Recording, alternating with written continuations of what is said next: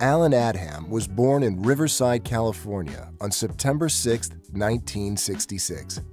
By the age of 3, Adham's family had moved to Westchester, California, where he attended elementary school.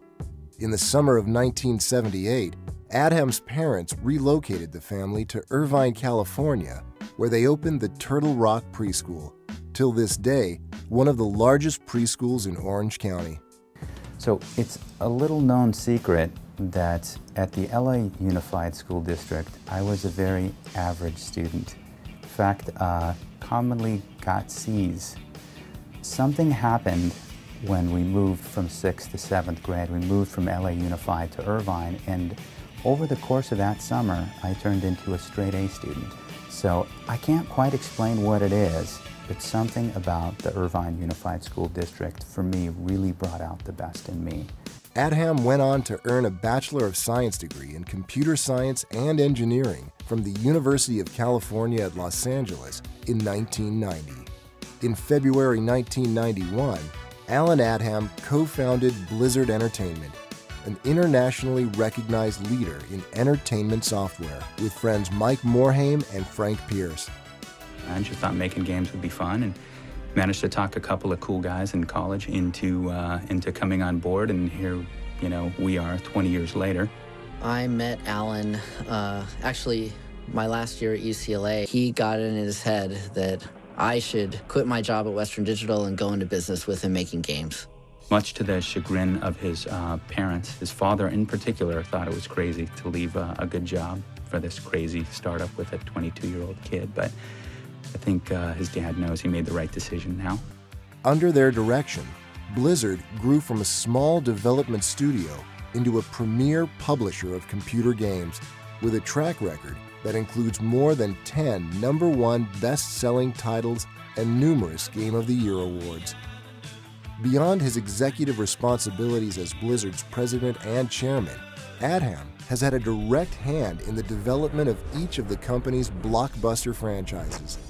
He worked as a producer, designer, and/or programmer on every game in the critically acclaimed Warcraft, Diablo, and StarCraft series, and served as lead designer for the World of Warcraft, the most popular subscription-based, massively multiplayer virtual world ever created. As I think about Blizzard, where I really stood back and just sort of in awe realized Blizzard was becoming this thing bigger than, than any one person.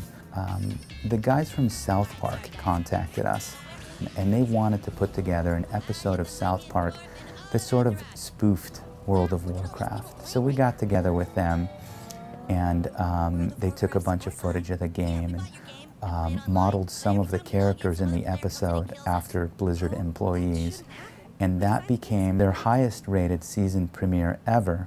So it was pretty spectacular, seeing a sense of it becoming something more than just a video game and now crossing over into other media. In the outside world, I am a simple geologist, but in here, I am Falcorn, defender of the Alliance.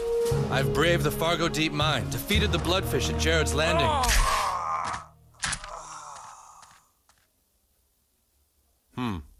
Looks like that guy just killed you. What?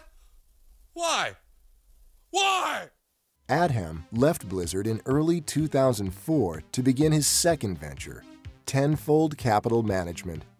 So what we do at Tenfold is we use computers and quantitative processes to invest in stocks and bonds, commodities and debt instruments, publicly traded real estate investment trusts, and we invest in those different asset classes all over the world. And I think the education that I had at the Irvine Public Schools definitely prepared me for this second career.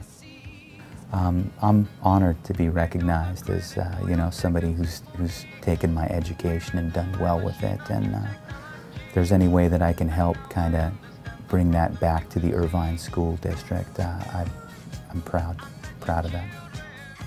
Please welcome your 2011 honoree for excellence in science, Alan Adham.